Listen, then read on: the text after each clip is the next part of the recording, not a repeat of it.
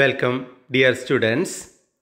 ഇന്ന് നിങ്ങൾ പഠിക്കാൻ വേണ്ടി പോകുന്നത് 12th അക്കൗണ്ടൻസിയുടെ കമ്പ്യൂട്ടറൈസ്ഡ് അക്കൗണ്ടിംഗ് എന്ന ഭാഗത്തെ ആസ്പദമാക്കിയുള്ള 100 ഒബ്ജക്റ്റീവ് ടൈപ്പ് ക്വസ്റ്റ്യൻസ് ആണ്.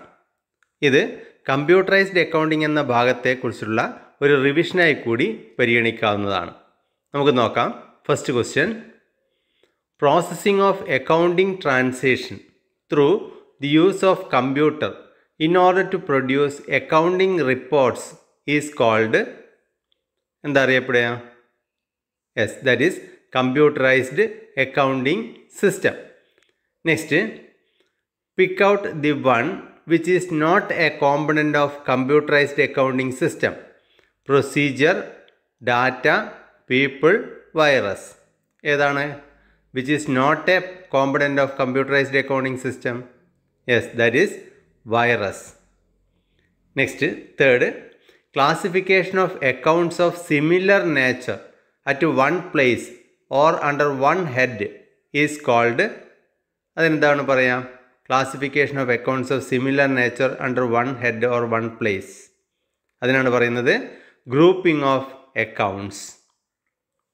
Next, the processed data are called, data process ചെയ്ത് കഴിഞ്ഞാൽ അതിനെന്താണ് പറയുക? Yes, information.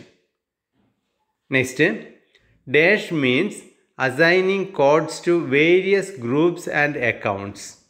എന്താണ് ഗ്രൂപ്പുകൾക്കും അക്കൗണ്ടുകൾക്കും കോഡുകൾ അസൈൻ ചെയ്യുന്നതിന് പറയുന്നത്? Yes, codification of accounts.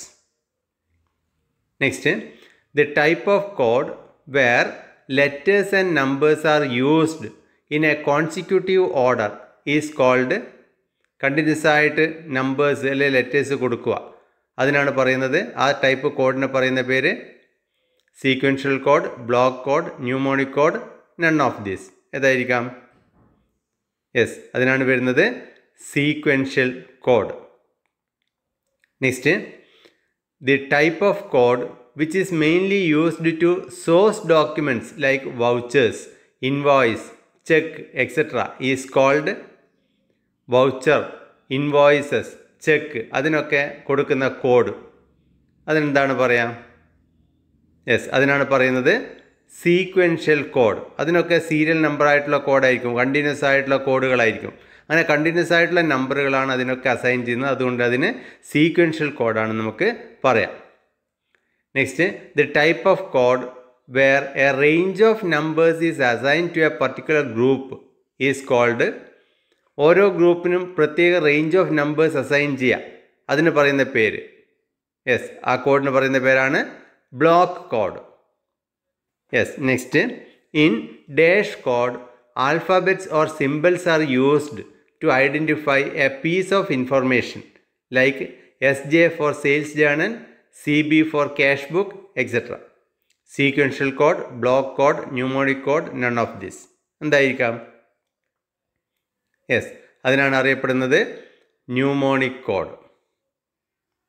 Next, the code CS101, CS102, CS103 four customers X, Y and Z is an example of dash code. എന്തായിരിക്കാം? നമ്മൾ നേരത്തെ പറഞ്ഞു 101, 102, 103 എന്ന് കണ്ടിന്യൂസ് ആയിട്ട് കോഡ് ചെയ്യുമ്പോൾ അതിനെ പറയുന്നതാണ്, യെസ്, അതിനെ പറയുന്ന പേര് sequential code. Next, the main 3 security features of computerised accounting system are, computerised accounting സിസ്റ്റത്തിന് സാധാരണയായിട്ടുണ്ടാകുന്ന 3 പ്രധാനപ്പെട്ട സെക്യൂരിറ്റി ഫീച്ചേഴ്സ് എന്തൊക്കെയായിരുന്നു? Yes, password security, data audit and data Walt. ഈ 3 സെക്യൂരിറ്റി ഫീച്ചേഴ്സാണ് പ്രധാനമായിട്ട് കമ്പ്യൂട്ടറൈസ്ഡ് അക്കൗണ്ടിങ്ങിന് ഉണ്ടായിരിക്കുക. Next, dash is the key or code to allow four accessing the system and data. നമുക്ക് system ഉപയോഗിക്കാൻ വേണ്ടി അല്ലെങ്കിൽ സിസ്റ്റത്തിലുള്ള ഡാറ്റ ഉപയോഗിക്കാൻ വേണ്ടി നമുക്കൊരു പ്രത്യേക കോഡ് അസൈൻ ചെയ്യാം അല്ലെങ്കിൽ ഒരു കീ അസൈൻ ചെയ്യാം, അതിനാണ് പറയുന്നത്, yes, password security. Next, the security feature which enables one to know as to who and what changes have been made in the original data is called ഇത് computerised അക്കൗണ്ടിങ്ങിൻ്റെ ഒരു security ഫീച്ചറാണ്. ആരൊക്കെ എന്തൊക്കെ changes ആണ് നമ്മുടെ കമ്പ്യൂട്ടറിൽ വരുത്തിയത് എന്ന് കണ്ടുപിടിക്കാനുള്ള ഒരു സെക്യൂരിറ്റി ഫീച്ചർ. ആരെങ്കിലും അനധികൃതമായിട്ട് നമ്മുടെ കമ്പ്യൂട്ടറിൽ പ്രവേശിച്ച് എന്തെങ്കിലും ചേഞ്ചസ് ഒക്കെ വരുത്തി കഴിഞ്ഞാൽ അത് ഏത് യൂസർ ഐ ഡിയിലൂടെയാണ് ആ ഒരു ചേഞ്ചസ് ഒക്കെ വരുത്തിയത്, എന്തൊക്കെ ചേഞ്ചസ് ആണ് വരുത്തിയത്, അതൊക്കെ കണ്ടുപിടിക്കാൻ വേണ്ടി പറ്റും. അതുമായിട്ട് ബന്ധപ്പെട്ട ആ സെക്യൂരിറ്റി ഫീച്ചറിന് പറയുന്ന പേര്, യെസ്, അതിന് പറയുന്നതാണ് data audit. Next, the type of security feature in which data is stored in an encrypted form, that is coded form, and the unauthorized users cannot decode and interpret the data is called. നമുക്ക് data ഒരു സ്ഥലത്ത് നിന്ന് വേറൊരു സ്ഥലത്തേക്ക് അയക്കുന്ന സമയത്തോ അത് store ചെയ്യുന്ന സമയത്തോ മറ്റൊരാളുടെ കയ്യിൽ എത്തിപ്പെട്ട് കഴിഞ്ഞാൽ അവർക്ക് ആ ഡാറ്റ ഉപയോഗിക്കാൻ വേണ്ടി പറ്റും. അതിൽ നിന്ന് തടയാൻ വേണ്ടിയിട്ട് ഡാറ്റ സ്റ്റോർ ചെയ്യുമ്പോൾ പ്രത്യേക രീതിയിൽ കോഡ് ഭാഷയിലാണ് ആ ഡാറ്റ കൊണ്ടുപോയിട്ട് സ്റ്റോർ ചെയ്യുക.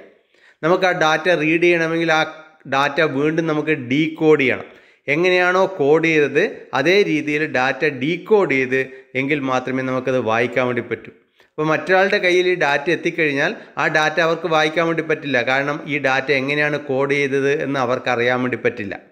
അങ്ങനെ കമ്പ്യൂട്ടറൈസ്ഡ് അക്കൗണ്ടിങ് സിസ്റ്റത്തിൽ കൊടുക്കുന്ന ഒരു സെക്യൂരിറ്റി ഫീച്ചർ ഉണ്ട്. അതിനെ പറയുന്ന പേര്, യെസ്, അതിന് പറയുന്ന പേരാണ് data Walt. Next, a dash is a large sheet consisting of several rows and columns used to store large volume of data. എന്തായിരിക്കാം? large sheet consisting of several rows and columns used to store large volume of data. അതിനെന്താണ് പറയാം? Yes, അതിന് പറയുന്നതാണ് spreadsheet. Next, a file in a spreadsheet is known as. ഒരു സ്പ്രെഡ്ഷീറ്റിൻ്റെ ഫയലിന് പറയുന്ന പേരാണ് work book എന്നാണ് പറയുക. Next, by default LibreOffice Calc contains dash number of work sheet in A work book. LibreOffice Calc നമ്മൾ ഓപ്പൺ ചെയ്ത് കഴിഞ്ഞാൽ അതിനകത്ത് ഡീഫോൾട്ടായിട്ട് എത്ര വർക്ക് ഷീറ്റുകൾ ഉണ്ടാവും? ഒരു വർക്ക് ബുക്കിൽ എത്ര ഷീറ്റുകളാണ് ഡീഫോൾട്ടായിട്ട് ഉണ്ടാവുക?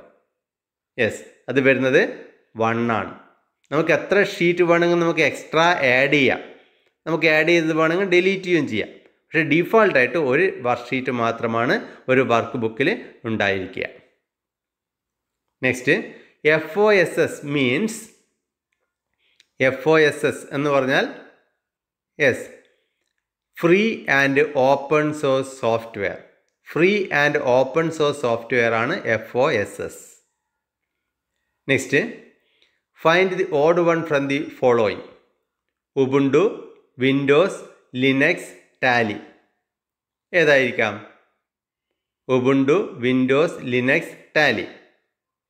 യെസ്, അത് ഓഡ് വൺ ആയിട്ട് വരുന്നത് Tally ആണ്. Because others are operating systems and Tally is an application software. Tally ഒരു അക്കൗണ്ടിങ് സോഫ്റ്റ്വെയർ ആണ്, അപ്ലിക്കേഷൻ സോഫ്റ്റ്വെയർ ആണ്. ഉബുണ്ടു, വിൻഡോസ്, ലിനക്സ് എന്നൊക്കെ പറയുന്നത് ഓപ്പറേറ്റിംഗ് സിസ്റ്റംസ് ആണ്. Next, find odd one from the following: Ubuntu, Windows, Libre office Calc, Jinu ഖാത്ത. ഇതിലേതാണ് odd one? Ubuntu, Windows, Libre office Calc, Jinu ഖാത്ത. Yes, ഇതിൽ വരുന്നത് Windows ആണ്. കാരണം ബാക്കിയുള്ളതൊക്കെ free and open source softwares ആണ്. Ubuntu, Libre office Calc, Jinu ഖാത്ത ഇതൊക്കെ തന്നെ free and open source softwares ആണ്. വിൻഡോസ് മാത്രമാണ് paid software. Next, find the odd one from the following and give the reason: Libre office Calc, Libre office base, MS Excel, lotus 1, 2, 3. ഇതിലേതാണ് odd one? Libre office Calc, Libre office base, MS Excel, lotus 1, 2, 3. Yes, ഇതിനകത്ത് വരുന്നത് Libre office base ആണ്. ബാക്കിയുള്ളതൊക്കെ spreadsheet softwares ആണ്. Libre office base എന്ന് പറയുന്നത് DBMS ആണ്. Next, the intersection of A raw and A column is called. ഒരു റോയുടെയും കോളത്തിൻ്റെയും ഇൻ്റർസെക്ഷനെ പറയുന്ന പേര് യെസ്, ദാറ്റ് ഈസ് സെൽ എന്നാണ് അറിയപ്പെടുക. Next, Each cell in a spreadsheet is identified with a unique name which is known as ഓരോ സെല്ലിനും ഓരോ unique ആയിട്ടുള്ളൊരു പേരുണ്ട്. അതിനെന്താണ് പറയുക? റേഞ്ച് എന്നാണോ, കോളം എന്നാണോ, സെൽ അഡ്രസ് ആണോ, റോസ് ആണോ? യെസ്, ഓരോ സെല്ലിനും ഐഡൻറ്റിഫൈ ചെയ്യുന്നത് ഒരു സെൽ അഡ്രസ്സ് ഉപയോഗിച്ചിട്ടാണ്. സെൽ അഡ്രസ്സ് ഓരോ സെല്ലിനും പ്രത്യേകമായിട്ട് ഉണ്ടാവും. അത് കോളം ഹെഡിങ്ങും റോ ഹെഡിങ്ങും ചേർന്നതാണ് ഒരു സെൽ അഡ്രസ്സ് എന്ന് പറയുന്നത്. Next, when one or more cells are selected it is called A. ഒന്നിലേറെ സെല്ലുകൾ ഒന്നിച്ച് സെലക്ട് ചെയ്ത് കഴിഞ്ഞാൽ അതിനെന്താണ് പറയുക? യെസ്, അതിനാണ് പറയുന്നത് range. Next, the range operator is. Range ഓപ്പറേറ്ററായിട്ട് ഉപയോഗിക്കുന്നത് കോമയാണോ, കോളനാണോ, എക്സ്പൊണൻഷ്യൽ ആണോ, പെർസെൻറ്റേജ് ആണോ? യെസ്, അത് ഉപയോഗിക്കുന്നത് കോളനാണ്. Next, the numeric data entered in A cell is called. ഒരു സെല്ലിൽ നമ്പേഴ്സ് എൻ്റർ ചെയ്ത് കഴിഞ്ഞാൽ ആ നമ്പേഴ്സിന് എന്താണ് പറയുക? യെസ്, അതിനാണ് പറയുന്നത് വാല്യൂ എന്നാണ് പറയുക. നമുക്കറിയാം ലിബ്രെ ഓഫീസ് കാൽക്കിൽ 3 തരത്തിലുള്ള ഡാറ്റയാണ് ഉണ്ടാവുക. ഒന്നുകിൽ അതിൽ വാല്യൂ ആയിരിക്കാം, അല്ലെങ്കിൽ ലേബലായിരിക്കാം, അല്ലെങ്കിൽ ഫോർമുല ആയിരിക്കാം. ഇപ്പോൾ നമ്പേഴ്സ് മാത്രമാണെങ്കിൽ, അല്ലെങ്കിൽ ഡേറ്റും നമ്പറും മാത്രമാണ് എൻ്റർ ചെയ്യുന്നതെങ്കിൽ അത് വാല്യൂ ആയിട്ടാണ് ലിബ്രെ ഓഫീസ് കാൽക്ക് പരിഗണിക്കുക. By default the values entered in Libre office Calc R. ഡീഫോൾട്ടായിട്ട് നമ്മൾ നമ്പേഴ്സ് അല്ലെങ്കിൽ വാല്യൂസ് ലിബ്രെ ഓഫീസ് കാൽക്കിൽ എൻ്റർ ചെയ്ത് കഴിഞ്ഞാൽ അത് റൈറ്റ് അലൈൻഡ് ആയിരിക്കുമോ, ലെഫ്റ്റ് അലൈൻഡ് ആയിരിക്കുമോ, സെൻറ്റർ അലൈൻഡ് ആയിരിക്കുമോ, ജസ്റ്റിഫൈഡ് ആയിരിക്കുമോ? ഏത് തരത്തിലാണ് വരിക? വലതുവശത്താണോ അലൈൻ ചെയ്ത് വരിക, അല്ല ഇടതുവശത്താണോ, അല്ല സെൻട്രലാണോ, അല്ല ജസ്റ്റിഫൈഡ് ആണോ? യെസ്, വരുന്നത് റൈറ്റ് അലൈൻഡ് ആണ്. വലതുവശമാണ് അലൈൻ ചെയ്ത് കൃത്യമായിട്ട് വരുന്നത്. അതിൻ്റെ സ്പേസൊക്കെ വരിക ഇടതുഭാഗത്തായിരിക്കും. Next, the text data ആൽഫാബറ്റ്സ് and symbols entered in A cell is called. എന്താണ് പറയുക? നമ്പേഴ്സ് എൻ്റർ ചെയ്ത് കഴിഞ്ഞാൽ അതിന് പറഞ്ഞു വാല്യൂസ് ആണ്. Text data ആൽഫാബറ്റ്സ് and symbols enter ചെയ്ത് കഴിഞ്ഞാൽ അതിനാണ് പറയുന്നത് yes labels. Next, by default the text data entered in Libre office Calc are right align, left align, centre align, justified. Values ആണെങ്കിൽ റൈറ്റ് അലൈൻഡ് ആണെന്ന് നമ്മൾ കണ്ടു കഴിഞ്ഞു. ടെക്സ്റ്റ് ഡാറ്റ ആണെങ്കിൽ അതെങ്ങനെയായിരിക്കും വരിക? യെസ്, അത് വരുന്നത് ലെഫ്റ്റ് അലൈൻഡ് ആയിരിക്കും. Next, A dash consist of A series of values, cell references, mathematical operators and functions. Series of values, cell references, mathematical operators, functions, ഇതൊക്കെ ചേർന്നതിന് നമ്മൾ എന്താ പറയാം? യെസ്, അതിനാണ് പറയുന്നത് ഫോർമുല എന്ന് പറയുന്നത്. Next, the cell address used in A formula in Libre office Calc is called. Libre office കാൽക്കിൽ ഒരു ഫോർമുലയിൽ ഉപയോഗിക്കുന്ന സെൽ അഡ്രസ്സിനെ നമ്മൾ എന്താണ് പറയുക? യെസ്, സെൽ റെഫറൻസസ് എന്നാണ് പറയുക. Cell references. Next, dash cell reference means if we copy the formula to another cell, the cell referred in the formula will change in relation to the new location. Absolute cell, relative cell, mixed cell, none of this. നമ്മളൊരു ഫോർമുലയിൽ cell address ഉപയോഗിച്ച് കഴിഞ്ഞാൽ ആ formula നമ്മൾ മറ്റ് സെല്ലുകളിലേക്ക് copy ചെയ്യുമ്പോൾ ആ ഫോർമുലയിലുള്ള cell address ഓട്ടോമാറ്റിക്കായിട്ട് ചേഞ്ച് ചെയ്ത് വരും. അത് ഓട്ടോമാറ്റിക്കായിട്ട് അപ്ഡേറ്റഡ് ആയിട്ട് ചേഞ്ച് ചെയ്ത് വരും. അങ്ങനെയുള്ള സെൽ റെഫറൻസസിനെ നമ്മൾ എന്താണ് പറയുക? യെസ്, അതിനാണ് പറയുന്നത് റിലേറ്റീവ് സെൽ റെഫറൻസസ് എന്ന് പറയുന്നത്. Next, in dash references the cell address is not changed when A formula is copied from one cell to another. നമ്മളൊരു ഫോർമുലയിൽ ഉപയോഗിച്ചിരിക്കുന്ന cell address formula copy ചെയ്യുന്നതിനനുസരിച്ച് change ചെയ്യുന്നില്ല എങ്കിൽ അത് പറയുന്ന പേര് യെസ് അബ്സല്യൂട്ട് സെൽ റെഫറൻസസ് എന്നാണ് പറയുക. Next, four absolute cell referencing you need to use A symbol as prefix before the column and raw names. ഒരു റിലേറ്റീവ് ആയിട്ടുള്ള cell റെഫറൻസസിനെ absolute cell reference ആക്കണമെങ്കിൽ, fixed ആയിട്ടുള്ള സെൽ റെഫറൻസ് ആക്കണമെങ്കിൽ നമ്മളൊരു symbol ഉപയോഗിക്കുന്നുണ്ട്. അത് ഏതാണ് symbol എന്നാണ്. Hash, person, dollar, star. ഉപയോഗിക്കുന്ന symbol ഡോളറാണ്. Next $A3, $5, $B21, $A1: $D5 is an example for dash cell references. ഏതായിരിക്കും? അത് example for mixed cell references ആണ്. കാരണം ഇതിൻ്റെ അകത്ത് ഒന്നുകിൽ കോളം ഫിക്സഡ് ആണ്, റോ റിലേറ്റീവ് ആണ്, അല്ലെങ്കിൽ റോ ഫിക്സഡ് ആയിരിക്കും, അല്ലെങ്കിൽ കോളം റിലേറ്റീവ് ആണ്. ഡോളർ എന്ന് പറയുന്നത് ഒരു സ്ഥലത്ത് മാത്രമേ ഉപയോഗിച്ചിട്ടുള്ളൂ. അതുകൊണ്ട് തന്നെ ഒന്ന് ഫിക്സഡും ഒന്ന് റിലേറ്റീവ് ആണ്. അങ്ങനെ രണ്ടും വന്നു കഴിഞ്ഞാൽ അതിനെ മിക്സഡ് സെൽ റെഫറൻസസ് എന്നാണ് പറയുക. Mixed cell references. Next, the pre defined formula in spreadsheet that return A specific result is called. Pre defined formula എന്താണ് പറയുക? മുൻകൂട്ടി സ്പ്രെഡ്ഷീറ്റിൽ തന്നെ ഡിഫൈൻ ചെയ്ത് വെച്ചിരിക്കുന്ന ഒരു ഫോർമുല, നമുക്കതിൻ്റെ അകത്തുനിന്ന് ഒരു സ്പെസിഫിക് റിസൾട്ടാണ് നമുക്ക് ലഭിക്കുക. അതിനെ പറയുന്ന പേര് ഫങ്ഷൻസ് എന്നാണ് പറയുക. അപ്പോൾ ഫങ്ഷൻസ് എന്ന് പറയുന്നത് these are pre defined formula in spreadsheet that return A specific result.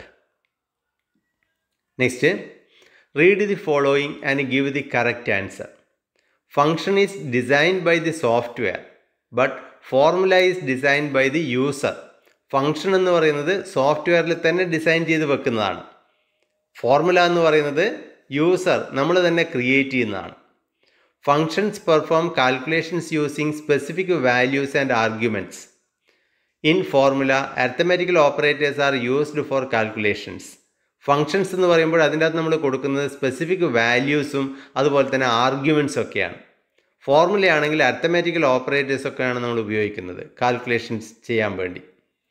A function is A special keyword. Function എന്ന് പറയുമ്പോൾ special കീവേഡാണ് with syntax, but no such special keyword in formula. ഫോർമുലയിലാണെങ്കിൽ അങ്ങനെ യാതൊരു തരത്തിലുള്ള സ്പെഷ്യൽ കീവേഡും ഇല്ല. Examples for function equal to some A1: A3 and example for formula is equal to A1 + A2 + A3.